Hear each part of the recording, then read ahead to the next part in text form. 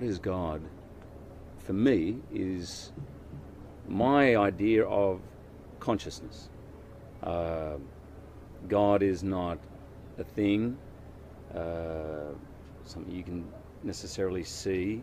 It is within everything and outside of everything. So I believe that God, the absolute, whatever you want to call it, the self, is unchanging, is therefore pretty much everything I'm seeing has an element of God, but you couldn't call it God because everything changes. You, me, where we're sitting, this river, this planet has a life cycle, birth, death.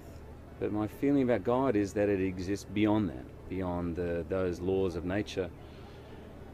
It was somehow, it is somehow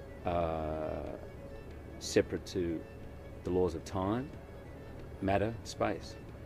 And that's about as close as I've come to any realization of what God is.